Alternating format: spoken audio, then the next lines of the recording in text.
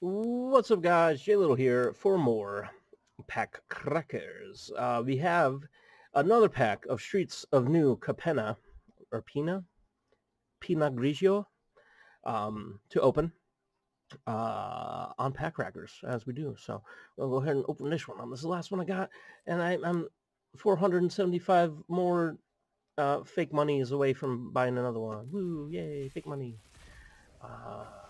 Let's open this one and see what we get. Oh, got a mythic. Ooh, that brings me up to 34 mythic rares. Wild cards, that is. Most wanted. I most want a mythic right here. Poor favors. We got Caldia, strong arm. I'm assuming this is a strong arm. I'm gonna use my strong hand. Backstreet Boy. No, sadly not boys. It's a Backstreet Cthulhu. Backstreet Cthulhu. All right. Girder Goons. Goons and girders. That dude on the right, the guy's lifting up his sleeve. He looks like Sheamus from the wrestling. And he's got himself some brass knuckies. He's got some paws, dude. You don't need brass knucks with them. Ham hocks? Is that what they call hams? I don't know. I think ham hock is something different. Anyway, Inspiring Overseer. How inspiring.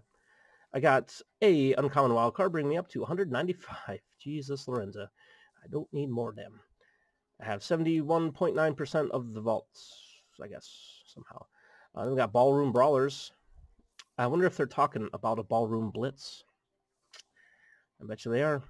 3/2 white for a 3/5 human warrior. Whenever it attacks this and up to one other target creature you control, both gain your choice of first strike or lifelink until end of turn. Nice. And hopefully a rare or mythic. Click.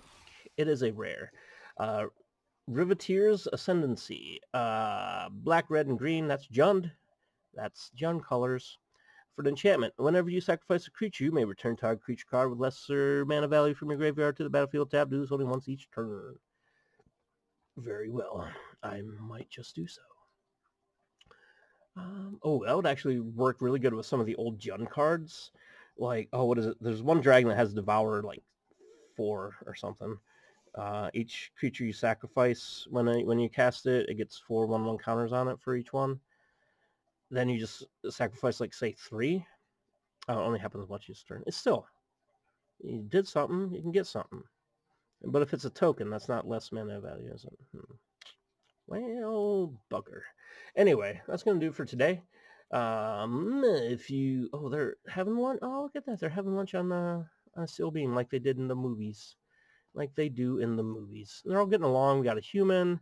We got a Viashino. Obviously an ogre, a devil. Another human? Maybe that's not a human. Maybe that... Who dat? Only one of these is a human. What is the other? Hard to say. But anyway, that'll do it for today, guys. Thanks for watching. If you keep on watching, I'll keep on cracking.